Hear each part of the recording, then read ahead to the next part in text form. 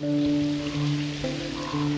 was an old couple that lived there. They died last winter. Yeah, the old lady died of cancer again, and the old man just gave up. He didn't want to live no more. I'm a good person. Like, what did I deserve to get cancer at 17 years old? What is making people in Fort Chipewyan sick? Heavy metals, arsenic, mercury, cadmium, zinc, iron, naphthenic acids, you name it. The genocide of the Fort Chipewyan people is at stake. There are so many of our people dying of cancers that are so rare, according to our doctor. My gut feeling is there has to be some connection with industry and what's happening here. Alberta sits over one of the largest recoverable oil patches in the world, second only to Saudi Arabia.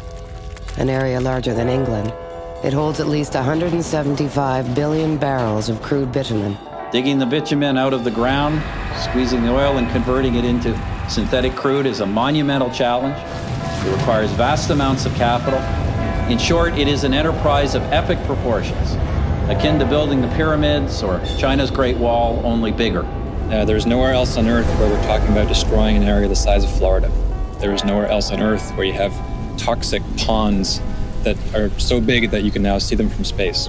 The Alberta government has no clue as to the actual state of the Athabasca River. But we're not going to have any clean drinking water in these mountains if these guys are allowed to get away with what they're going to do. Oh my God. There's nothing in there. Let's just go.